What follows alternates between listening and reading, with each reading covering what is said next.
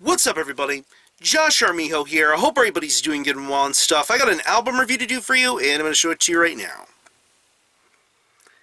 This is the new album from the band Autokrator, entitled The Obedience to Authority. This is released on Krucyator Productions, Godz Ov War Productions.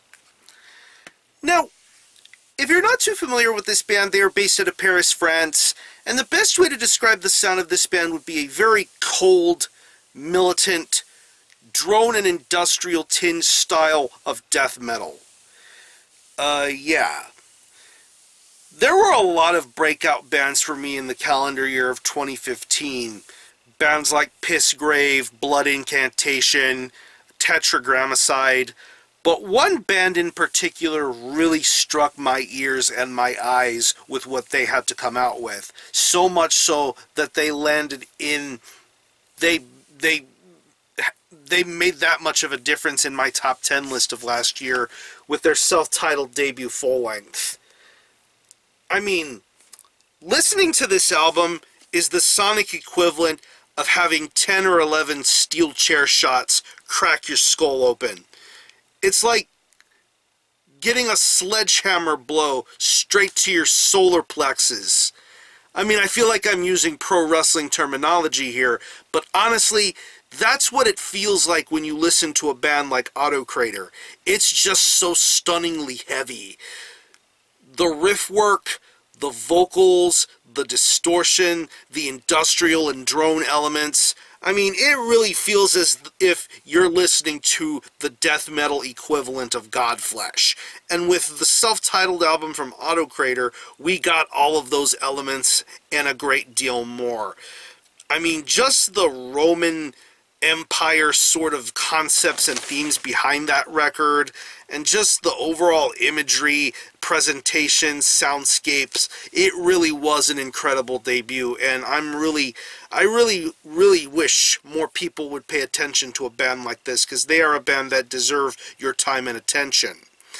Now, after listening to this album, and of course later on getting the CD version, I was wondering what the next step for a band like Autokrator was going to be. And lo and behold, we have a brand new album from them in the form of The Obedience to Authority. It's 8 tracks, and it clocks in at around 36 minutes in length, and this is a completely different record this time around. Instead of song names, it's pretty much built up into chapters. Chapter 1, 2, 3, 4... through chapter 8, so to speak. No song titles, just chapters. And the concept of the record is a completely different sort of beast. No Roman themes to be found this time around, but there's more of an instance of brainwashing. The feeling of being controlled, manipulated, brainwashed, an almost authoritarian sort of approach going here with this record. And I honestly think, after listening to this album multiple times, I feel they ratcheted up the intensity a great deal more. And there also seems to be a less is more approach for this record in comparison to the self-titled. Because pretty much there's only one person behind the musicianship and instrumentation throughout this record. I believe LF. He is pretty much the heartbeat and soul of this band, pretty much doing the instrumentation, the drumming, the soundscapes. It's just really a devastating blow-by-blow sort of tactic this guy has. And when it comes to the music, it is just full out intense all the way throughout.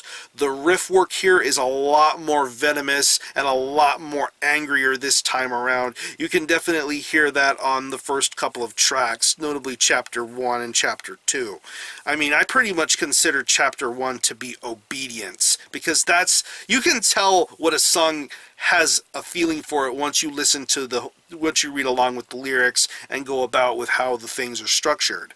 But going back to the music, it's just full out intensity all the way throughout. The riff work is just very ugly sounding.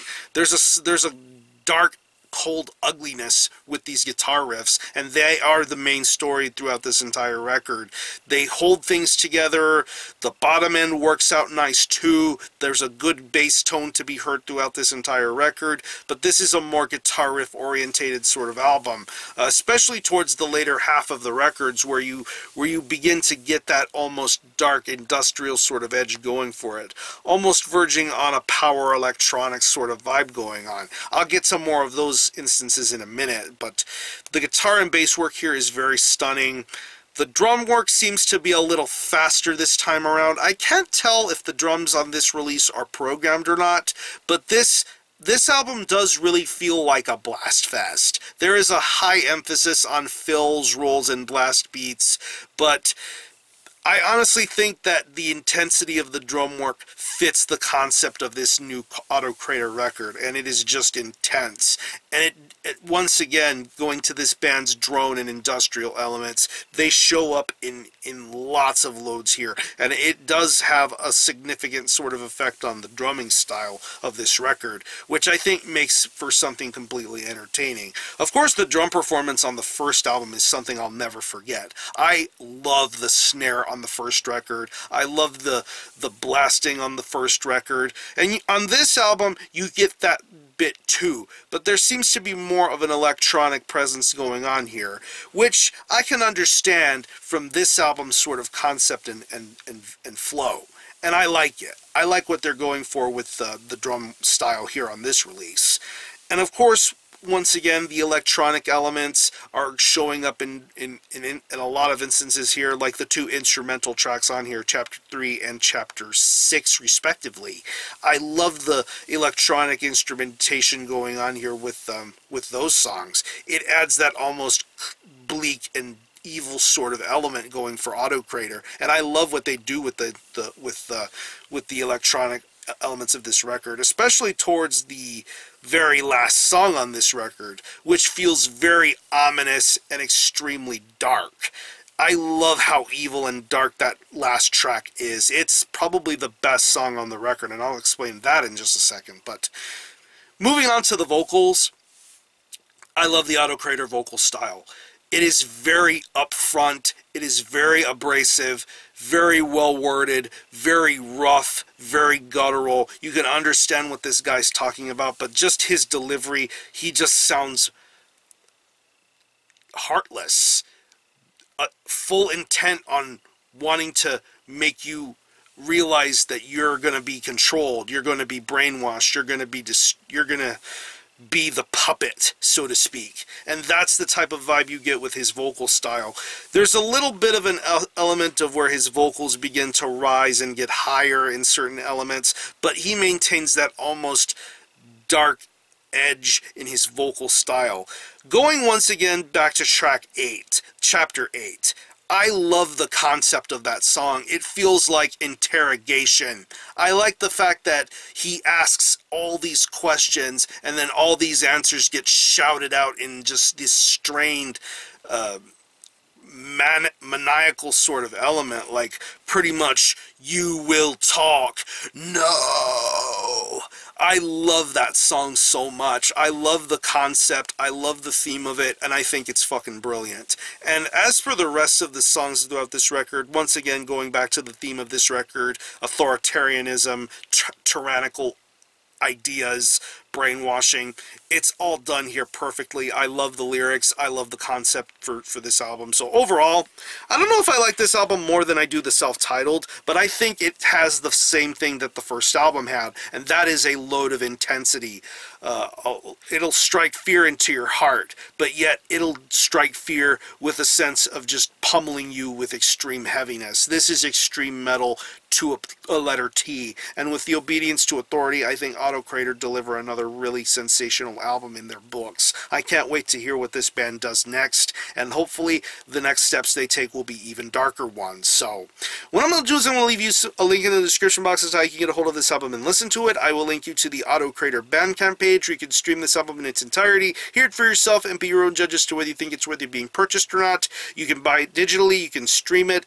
I believe it is a name your price download. You can download it for free, or you can donate a little something to the band, which is what I would recommend doing. doing is giving your hard-earned money to support this band's cause. And this is currently available on a Digipack CD. This is a very nice matte finish on the Digipack.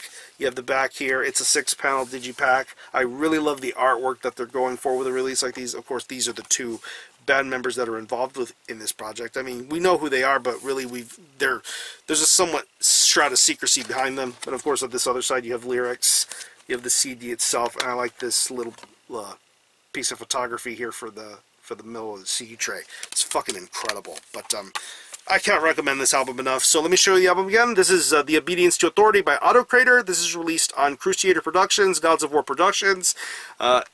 Buy this, and for a score, I'm going to give this a very, very strong 9 out of 10. Sensational death metal, just unbelievably crushing. I mean, this will break your ribs without even having to try to break your ribs. That's how heavy I feel it is. So, if you haven't heard this album, let me know what you think about it and how you feel about it and how you feel it compares to the previous Autokrator record. If any of you guys heard Autokrator or any of y'all into them, let me know what you think. I'm going to conclude this review. Thanks a lot for watching. Thanks for checking out my channel. And until next time, Army Ho out.